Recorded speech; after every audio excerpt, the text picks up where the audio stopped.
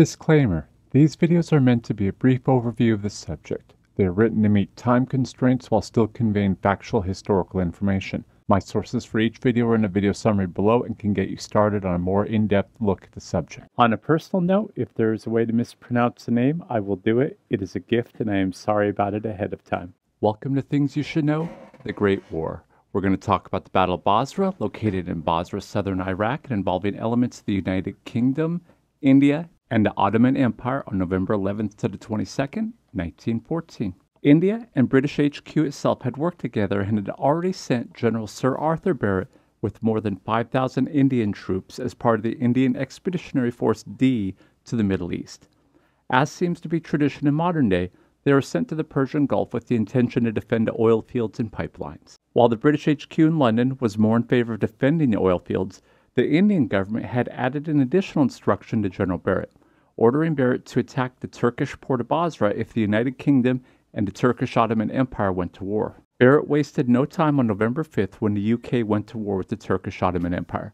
On November 6th, 600 UK troops overran the Turkish coastal batteries at Fao before moving up the river to Basra itself. When the troops reached the Abadan pipeline, the British force pushed out the Turkish locals and secured the camp. On the dawn of November 11th, 400 Ottoman Turks attacked the camp in an unsuccessful bid to stop the British invasion.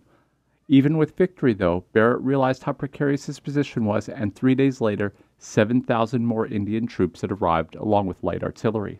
Meanwhile, other Turkish soldiers had prepared a defense at Seyhan in order to help organize and prepare for the 4,500 Turkish soldiers that had been gathering there. Barrett realized he couldn't wait and pushed forward into Turkish forces with 2 brigades of British and Indian infantry. They were aware of the mud-walled fort the Turks were using, but decided to attack anyways. What Barrett had not anticipated was the horrible weather, including heavy rainfall that churned the ground into mud pits. On top of this, heat mirages were added as another factor.